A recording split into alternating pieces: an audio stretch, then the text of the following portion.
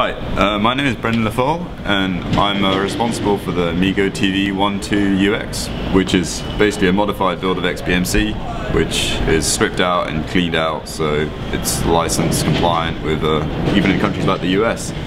And this is the build of XBMC, which is basically very similar, working with the same UMS player. And so this is all legal and shippable, even people worrying about GPL3. And as you can see, it's using default MeeGo, this is a MeeGo Netbook, but it could work on any really platform. And we're using GStreamer for music playback, and which is abstracted by the prototype UMS player. And as you can see, we have, just like in a normal XBMC build, we have music playback.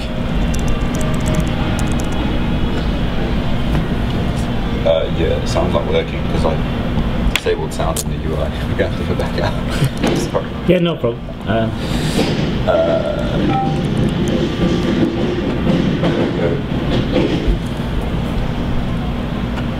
Well, one thing that we can see, one of the good attributes of MeeGo is it's a fastener OS. You have to try doing that on Windows. It's not going to happen. So, as you can see, we have music playback, just like an XBMC, and we can control it with the onboard OSD.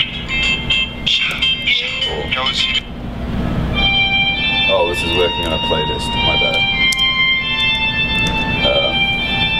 Anyway, so this is the music side, and we also have video playback running with default GStreamer stuff, and as you can see, it's pretty fast. Startup time, got all the normal features from pause. I mean, this is the build without an OSD, originally aimed at more keyboard-based devices, but hopefully a UI will come soon and I'll be able to use it on tablets. But we've got things like you can go in fast forward, and so you've got some smooth trick playing going on. It's obviously not too smooth, but this is the H.264 clip, not so powerful netbook. You can go back to normal mode. You can start the video. You've also got the library feature from XBMC that's fairly normal. We also have all the kind of UPnP playback, the add-ons from XBMC, which are quite extensive. Unfortunately, because we're using the GStreamer playback, not all of them will work, but most of the big ones do. I'm not too sure what I have here. Yeah, you've got YouTube, for example, that works. Although unfortunately we don't have Wi-Fi. So, but I mean, everything normal about XBMC does work on this build. Just the GStreamer playback, so you do need your GStreamer plugins. In this case, running the Fluendo codecs, but whatever. GST plugins, bad and ugly, will go quite a long way.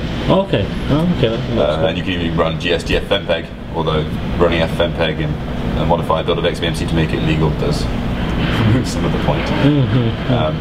But yeah, this is great because we can actually get it in the MeeGo repositories and without any legal problems. Okay. Yeah, thank you for very much for your demonstration there. Much appreciated. This is Ash, MeeGo Experts. No problem.